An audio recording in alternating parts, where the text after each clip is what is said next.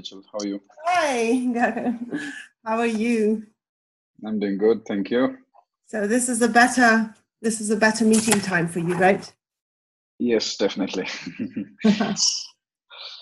So Tommaso couldn't join because it's his morning like it is for me, and he suddenly had people in his office. He had some customers, I think, so he had to step out, and I promised to just update him with anything. And I'm not really sure because I've never only once I ran an alumni call at this hour, and I have no idea like who's going to show up. Okay. So how many people showed up last time? Last time there were 15. At this time? Oh no, sorry. You mean when I ran it in the morning?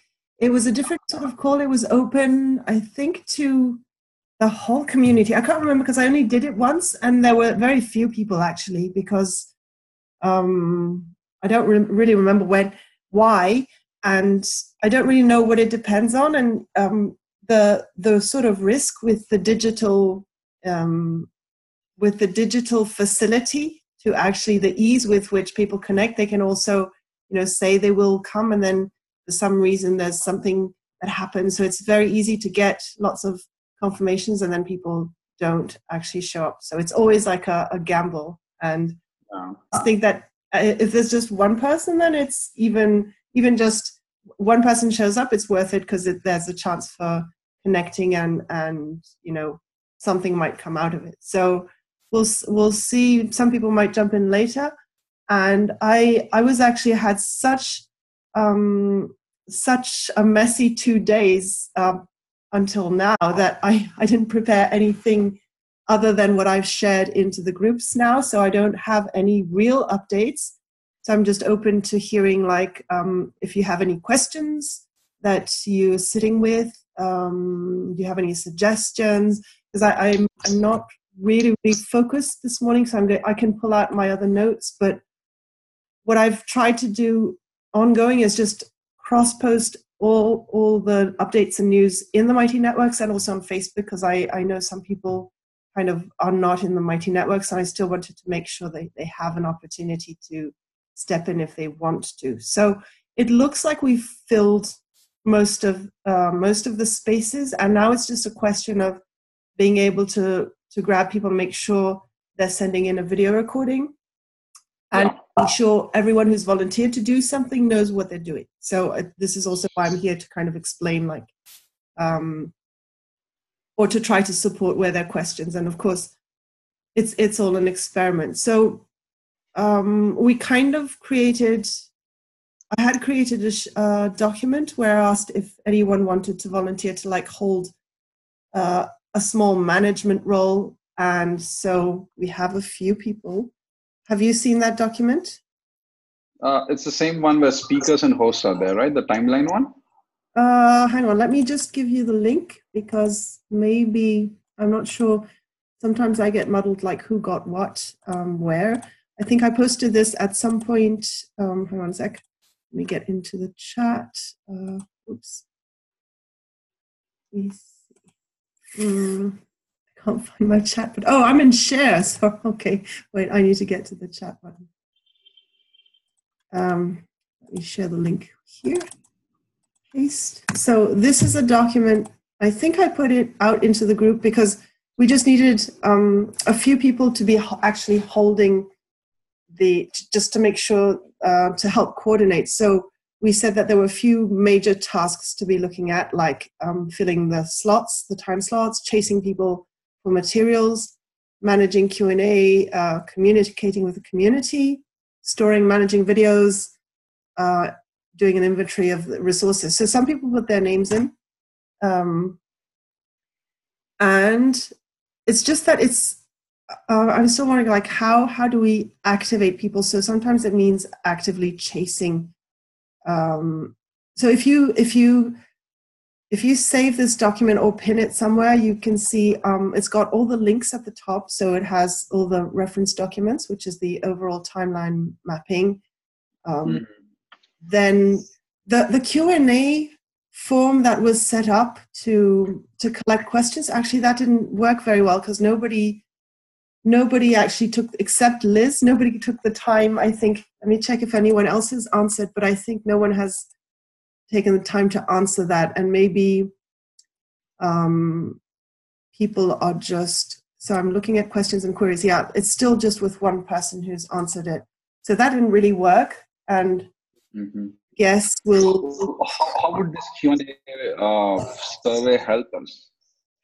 Well, in the beginning, it was an idea from, hang on, what's his name?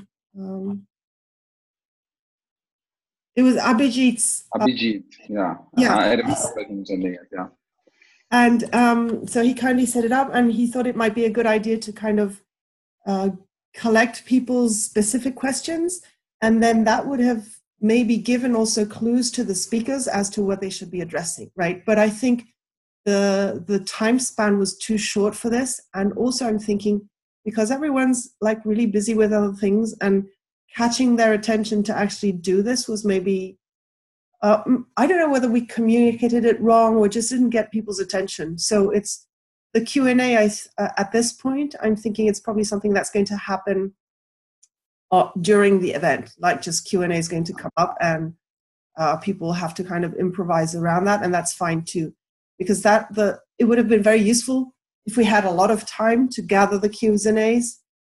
Actually, no, just the questions, and then all the speakers would have had the questions that are relevant to their topic, and they would have time to maybe research more on that or develop more of that. But then I think the time was short.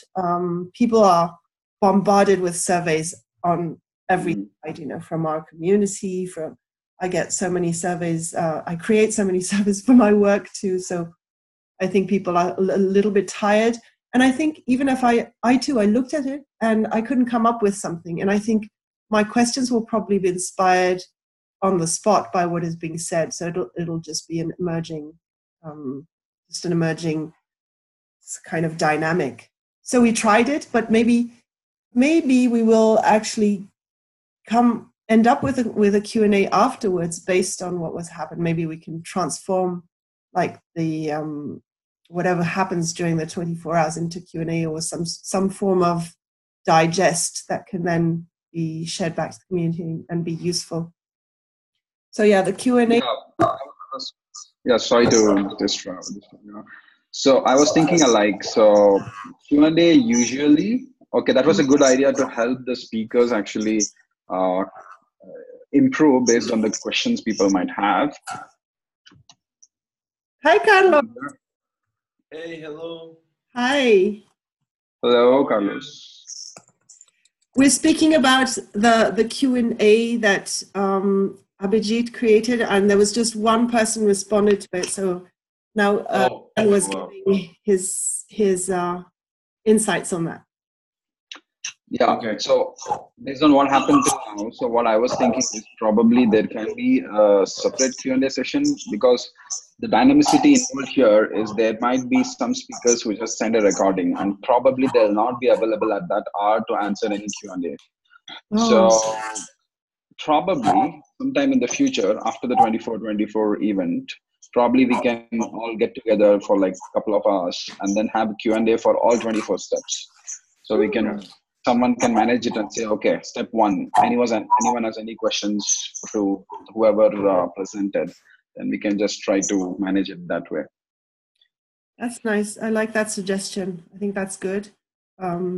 Because then, yes, I still think Q&A is very valuable, and it's just maybe the timing, maybe the format this time, it didn't really plug into what's needed at the moment and what people have attention for. So yes, we could maybe just keep it there, because I think it's a good format, and I like this suggestion of, so maybe one thing we could do during the event and as part of the hosting is to collect those. Maybe one way to do that would be like while the recording of a presentation is running, or while someone is actually presenting, maybe we can ask people to type any questions they have into the chat, and that way we always save the chat content, and that way we'll already have our Q's and our questions at least. And that can be, I like the idea of using that as a basis for a follow-up session where we can kind of look at that. Yeah, because the way I see it, I think the Q&A sessions are going to be more informative for everyone participating in this. So I think there we will see more participation in Q&As compared to this because of the time zone problems. Yeah, that will be the place where many people might attend and they might ask questions irrespective of they were present for each of those 24 steps or not. Right. So sorry. Hi, by the way, I'm Arturo. Hello. Nice to meet you. Gagan, is that your name? Yeah, that's correct. Okay. So who wrote the the form? Abhishek? Abhijit, I guess. But he's not here, right? No. No. So I'm trying to see like who signed up, who said they would come, but I'm not really sure like who's supposed to come because mornings work different from the evening. So Tommaso was supposed to attend, but he couldn't. He had an emergency meeting, and we had Niraj from the healthcare boot camp who did say he would attend, but I don't know what happened. Okay. Sent a reminder yesterday, and a few other people said maybe Wayne, it's Andres, Chelsea, Pavel, and Ben said they might come. So not sure whether they forgot or they weren't able to. Yeah. Okay. Well, my question was, so just to make sure I understand, saying like at the end of the meeting of the 24 hours, we're gonna run a Q&A. Is that what you're saying? Like a general Q&A for everyone? Yes, it was just a suggestion because the initial idea for the form, what Richard was mentioning, was Abhijit wanted to gather all these questions from people who are having problems with these 24 steps, and then just sending it to all the speakers who would potentially improve their speeches or presentation based on these Q&As we have, based on the questions we have. That was the idea behind it, but looks like it was not very successful because not many people answered. Many people took the survey. So yeah, and also having this Q&A every hour, right? So not everyone will be available at that time. So we can just consider it as a presenting event where people come and present, and have a separate event sometime later where everyone gathers and then they can ask questions on all 24 steps. Someone can. Okay, so that would be like, that would be like what, 25th hour or 26th hour? Yeah. Oh, were you thinking like just after or on like? No. Another day, probably after a week. Yeah, when we recover. Yeah. I've just seen like Chelsea connected. Chelsea, can you hear us? Yes. Hello. Hi. Oh, am I not muted? I was just checking if I was muted. Oh, we can hear you. We can't see you though. Okay. Yeah, it's like 3 a.m. here. So. Oh my goodness. Oh, thank you for getting up for this. This is nuts. I actually couldn't fall asleep until like 2, so it's all good. Oh, you couldn't fall asleep until 2, and then you put an alarm clock and you woke up at... Yeah. Oh, I'm sorry to hear that. So we were... That's how it always works. Oh, that's so I'm just here listening to what are all the details for the speakers for presenting. So right. So we were kind of going through the sort of topics that we had created kind of a mini management sheet which we shared into the group, and some people stepped into roles for being accountable to just be monitoring and stewarding some parts of the event. And one thing that had suggested in the beginning by Abhijit was to create this Google form to collect any sort of questions people might have previous to the event, and then maybe use that as a basis for speakers to also know what to address. But then the Google form didn't work very well because hardly anyone answered it. So we thought, what would be a better way to to actually look at creating a Q&A that would be useful also beyond just the event. So Gagan said maybe we could, people could, as they listen to the live or the recorded presentations, jot down their questions, and then we could collect all of these and then address them maybe in a follow-up event, so that then we're just answering questions. So we could either, so there were two ways we could ask people to either send them in, but another more direct way would be to ask people to type them into the chat during the event, because then when we save the chat, we would already have them directly. And I think it's always easier to capture something in the moment than actually chase up people afterwards, because once the event's gone, I think there's going to be a bit of dispersion, and some people are just going to be pulled back into whatever, you know, their daily craziness is. Or yeah, I think that we'll get more questions after, like during the presentations, because yes, it will stimulate people, you know, the questions in their head as we're going through it. I think so too. So we can, as part of the hosting, we can explain for those who don't know how to use the chat. And I think it's always really useful to have this parallel channel for people to be, you know, pinning down their questions. And sometimes people also send links to websites or references, like reading references and videos. So the chat is usually a very good space for just capturing things that are emerging as other people speak without interrupting the flow. Yeah. Okay, perfect. Great. So can you each remind me, like, what sort of roles have you taken on? Because I don't have an immediate. So Chelsea, you're doing speaking and hosting, right? Yes. And I did email you. Did you? So I'm put down for LTV as well. Did you guys need me for that? That'd be great, because Okay. we'll be traveling, and he said he could do 1 hour live, and he wasn't sure. He said if we need emergency extra recordings for LTV and Coca, he could do them, maybe. But if you're able to confirm, that would be great. Okay, yes. I can definitely do them.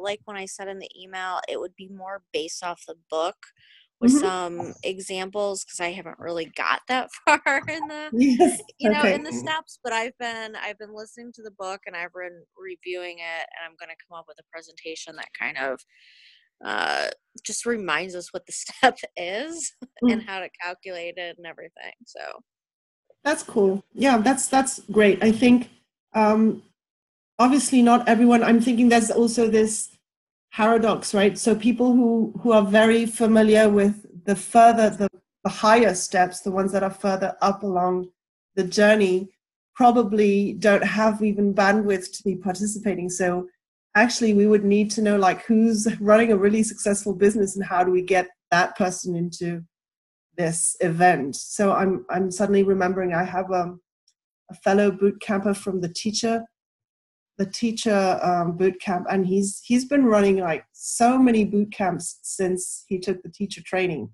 that he would be an amazing speaker. I'm going to try and reach out to him personally, point blank, and say, Mike, will you come speak? But he's so busy, but he would be wonderful, because I think he's probably the person who's gone through the 24 steps more times than anyone.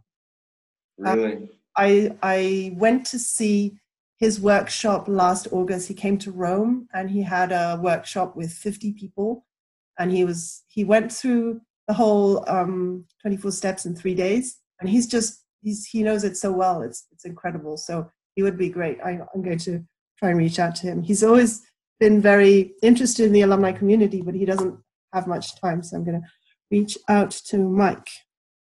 Yeah. One thing I was wondering about is, like, we don't have to feel like obligated, sort of like to explain each step, like, and teach it necessarily, right? We can, like, just share our experience applying that step to our own projects, because that's something that I was struggling a bit with my video because I didn't like explain it in a lot in much detail, but I just basically try to explain how I used it for my own project and what was my experience applying it. Yes, I think like the original idea was that, and I think it's very valuable if someone has this direct feedback, like I tried this and this is what worked, or this is what I didn't actually understand, and or this is my insight. Yeah, that was like the original idea. But then I also know some people want to help and come and speak, but they don't necessarily have the practical application of that step. So then in that case, maybe we can just start the dialogue on some kind of a revisitation of the step, and then whoever's there might just, I'm thinking some people might have not made the commitment to speak, or not even made a tangible commitment to participate, but they might jump in and they might know a lot about that step and say, so that's why we're leaving it very, very open as a dialogue, as a chat sort of thing. So it's not a conference, no one's teaching anyone else. We're basically sharing thoughts around the framework. So I think to make it work, we need to, because we're iterating and we're experimenting this thing, we don't really have a formula. So if in the future we get very expert at this and very good, maybe we can say, this is the format that works and it has to be this way, and it'll all be with one kind of a structure. But I think for now we can just see what works. And I think many times in a community, what actually happens can be really unexpected. So I'd like to just leave it really, really open. I think it's also the only way to make it sustainable, because if we say like, no, you have to come with your personal case and bring insights, then probably we wouldn't actually even manage to pull it off and have someone speak for each slot. Right? So I was a little puzzled because one of the first recordings we received was literally someone, it sounded almost like they were reading from the book. And I was thinking, oh no, what do we do with this? And I think the thing is that once we have the recordings, we could also decide whether to use them or not. And I think it can always be a good starting point, because I'm not that familiar that if I get reminded about some aspects of the steps, it might just in that moment spark a new idea about, oh, actually I did apply this and this is what happened. Mm-hmm. I mean, the purpose of the videos is like to use them in case that the speaker is not able to. So it's multi-purpose. Right? Yeah, there's several reasons for trying to get hold of recordings beforehand. One is that some people might feel more happier to actually try and pitch something and get it ready into a shape, and they might feel more confident in having, even if they're there in person, to actually send the video, broadcast that as a starting point. And one of the main ideas was also that some people are keen to speak on one topic, but it just doesn't fit their time zone, because it's going to be like 3 a.m. Or 4 a.m. Or they really want to contribute, but they'll be traveling that day. And also suggested that if there's like a gap and there's not, or if the speaker doesn't show up, quite simply, if we're recording, then at least we have something to be able to fall back upon and to serve as a starting point. That's why. So I had a few questions, Rachel. So I was just going through that document we just shared with me, responsibility and accountability document. So in that, I was just going through that table which is there. So who is responsible for what? Mm-hmm. So did we all agree before that whoever is hosting the session, so it's their responsibility to get behind the speakers and get the videos, or just get the confirmation if they're speaking live or sending a recording, or are we using someone else's recording? Is that what we agreed on? So what was agreed, there's a little bit of kind of gray zones. So Tommaso took on the the task of actually chasing up all the speakers. So what I did was last week I first sent some instructions for speakers, and that they needed to get a recording ideally in by the 17th, which is 17th, yeah. And I hope that's going to happen, but I know we won't get everything by then. And so Tommaso is preparing to chase up today or tomorrow with all of the speakers. But it's also, it's difficult to hit the right balance. So if we have all the hosts chasing up as well, then people might feel like they're getting too many prompts. I'm not sure. So Tommaso's chasing up. Then maybe we could have a third. I like the idea of the host actually stepping into just holding that slot. So maybe we could have a third. So maybe Tommaso can send a prompt, and then we can ask each host to chase up their speakers as a third wave of just following up. Maybe. What do you think? Yeah. So I would really like, somewhere a document with the status of where Tommaso is with each one of them. Okay. I'm open for all the hosts to get behind the speakers, and then like just quickly can check, okay, is Tommaso communicating with you? I just wanted to know what more are you doing? Or probably, as you said, it might be too much for the speakers if we all try to talk to them. Probably we should get the status from Tommaso first. So what has everyone responded, or where are we? And then probably we can like distribute and talk to the respective speakers. Okay. Because the way I see it, for the day of the event, so what we need is in the timeline, so we know who is talking and who are the hosts. And the hosts to know they need to do step 1, step 2, step 3. So step 1 is the speaker speaking live. If yes, then everything is fine. You just manage it. If he is not speaking live, does he have an event recording? If yes, then you just play the recording. If he doesn't have that. Hang on, I'm trying to do screen share because I think we have maybe this document that you are alluding to. It's actually, we have it already. Let me just, I'm getting muddled. Hang on.